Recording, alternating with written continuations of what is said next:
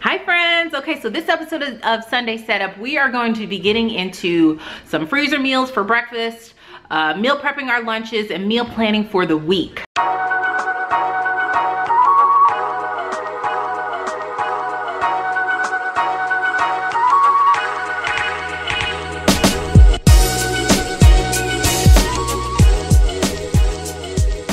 If you're new to my Sunday Setup series, first of all, hi, welcome. My name is Gia, and I pretty much film what I do to prepare myself and my family for the up and coming work week and school week. And so today we're going to be just focusing on, like I said, meal prep and meal planning. But typically I like to do the girls' hair and pick out their clothes and everything. If you're interested in learning more about what I do for the entire week to prepare myself, you can download my free Sunday Setup checklist, which is down below.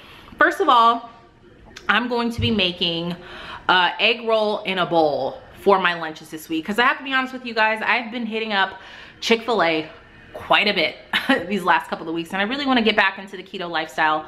All the recipes I'll be sharing today are keto friendly. So today I'm going to be doing, like I said, egg roll in the bowl for my lunches. I'm going to be making some freezer egg muffins for breakfast, because scrambling eggs in the morning takes up so much time, and so I just want to cut that time down. So I'm going to be doing that, and then I'll be meal planning for the week. First, what I'm going to do is make the egg roll in a bowl. So let's get started with that. All right guys, I got my wok here, and I'm going to pour some sesame oil in here just to coat the bottom. I'm going to warm this up. It smells really good. Gives a lot of flavor.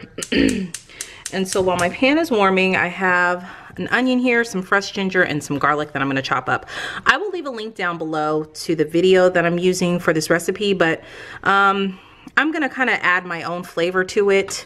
So, and I'll just let you guys know what I change and stuff, because I like my food flavorful. So again, I will leave the link to the recipe down below.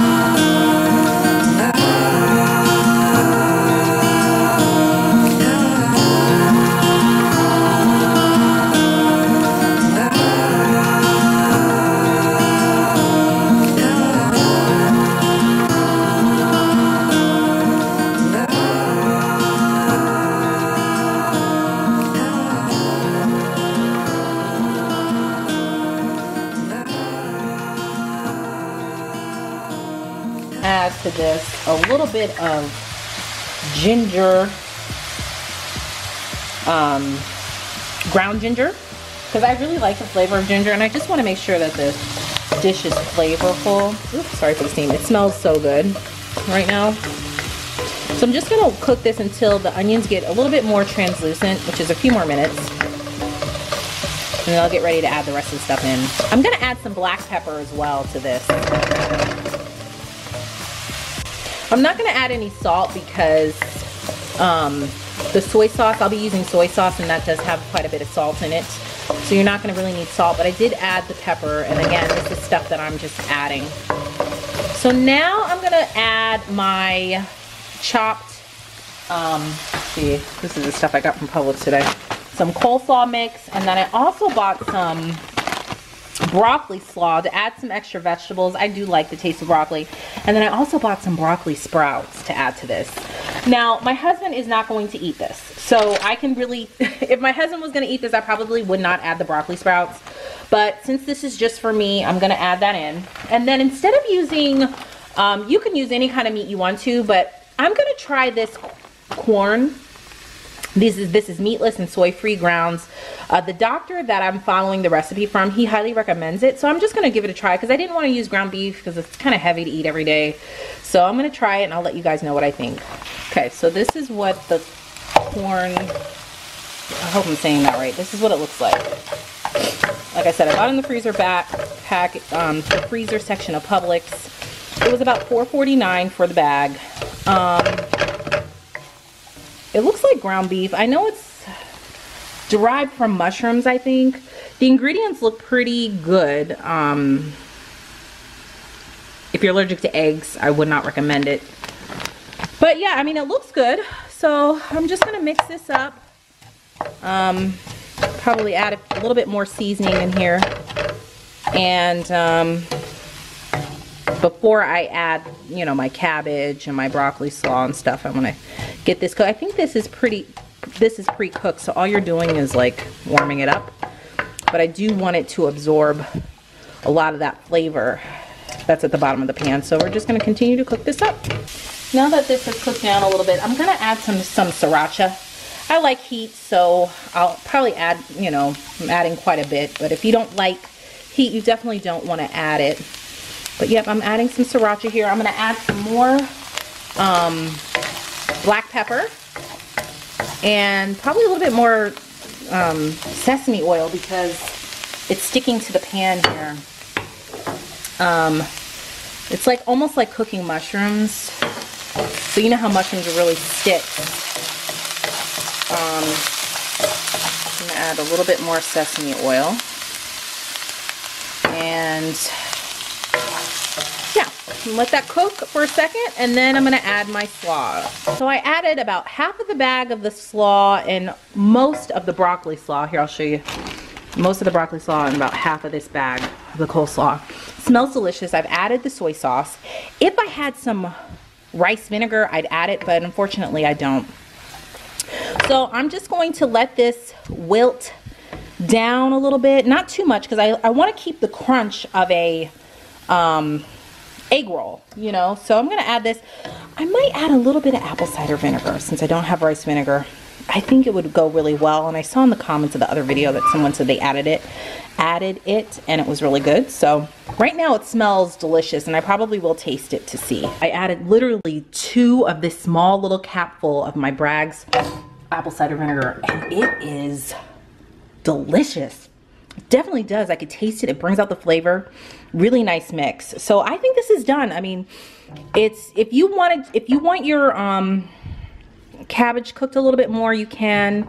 I like mine just like this. It's crunchy enough for me, and I probably will add more sriracha sauce to the top once I fill up my containers. So let's go ahead and fill our containers up, and then we'll move on to breakfast. Totally forgot to add my broccoli sprouts. So what I'll do is I'll add them to the top. Again, this is optional. I just like to add that nutritional value in there, and I do like the way these taste. So let's go ahead and get filling. Okay, we're all done. Okay, before I start my breakfast, gotta clean up real quick.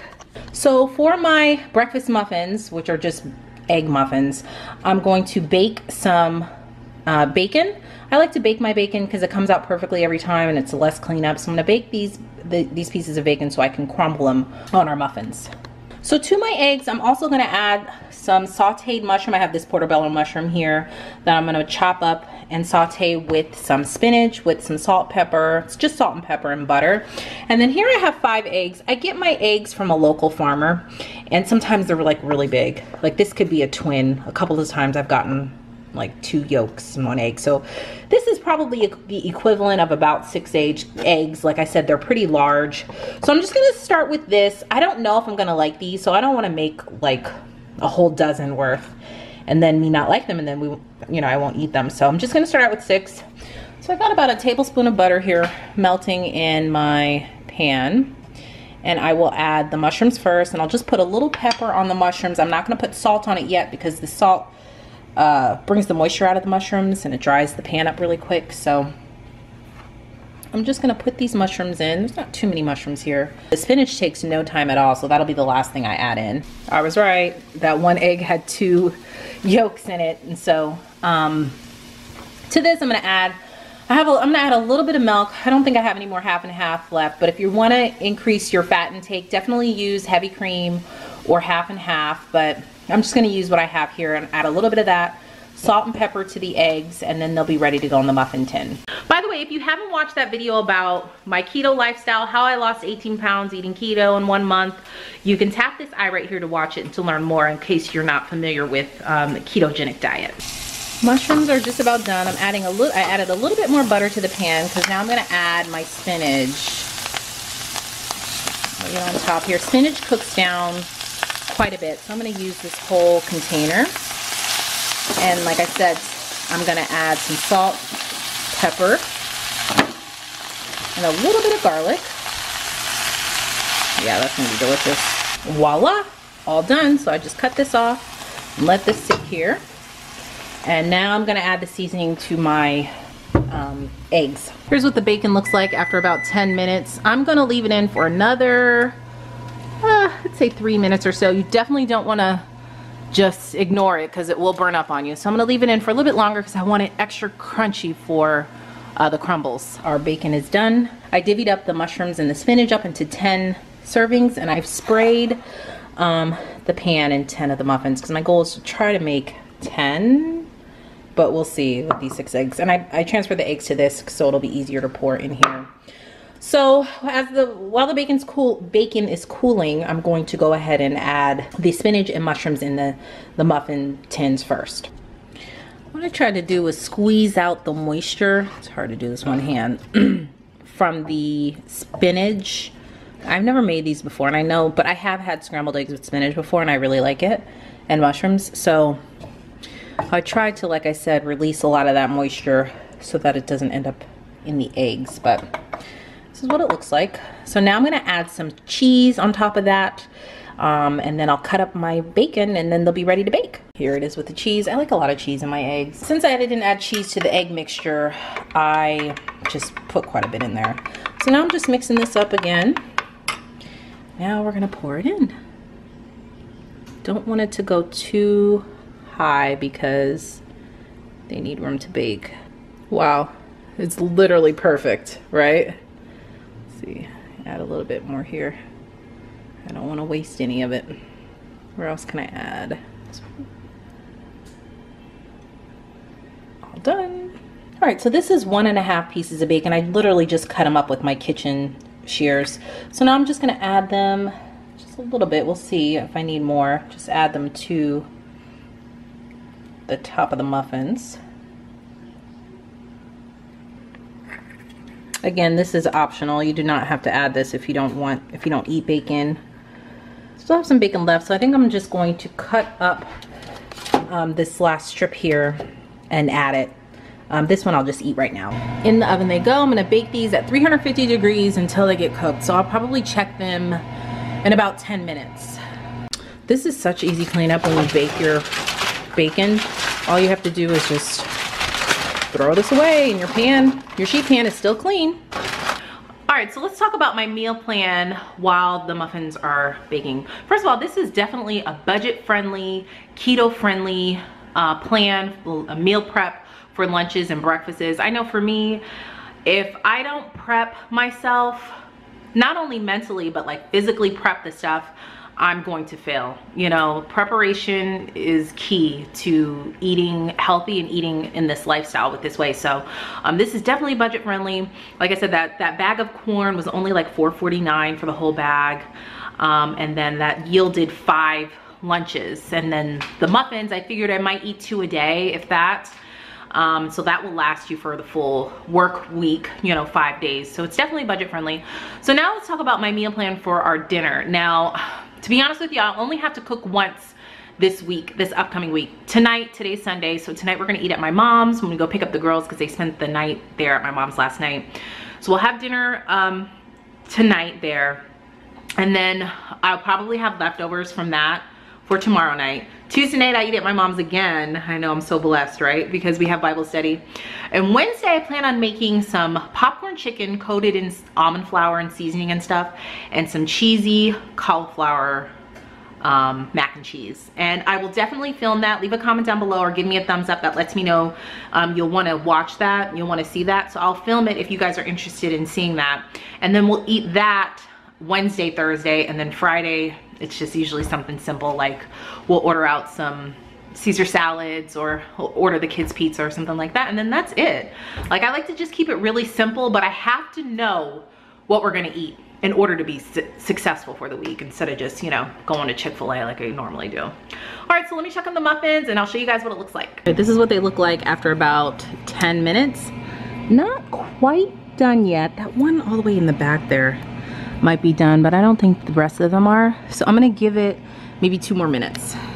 I have no idea if these are done or not. They feel done, like they're not wiggly or anything. I turned the oven off. I might just let them sit in there with the oven off because they'll continue to cook for a few more minutes. But I definitely don't want raw egg inside. All right, I took them out, just took them out. They were probably in for a total of 15 minutes. I think they're just about done at this point. Now, you know, if you wanted to sprinkle some extra cheese on there, you can. Or when you warm them up, you can sprinkle extra cheese on, which I think I might do. But now I've got to let these cool completely. I'll probably let them cool for about maybe 5 to 10 minutes, and then take them out of the muffin pan, then let them cool again, because they have to be cooled completely before you can put them in the freezer.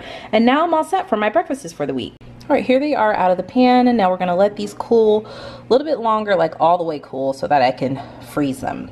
I wrap these in wax paper individually, then I'll put 2 and put them in foil like this and wrap them, and then I'll put them in a Ziploc bag, and I'll show you guys when I'm done.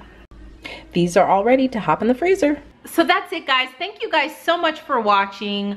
Hopefully you enjoyed it and I gave you some inspiration for meal planning and meal prepping. Sometimes it can be overwhelming, but with the right preparation and the right inspiration, we can all be on this healthy eating journey together.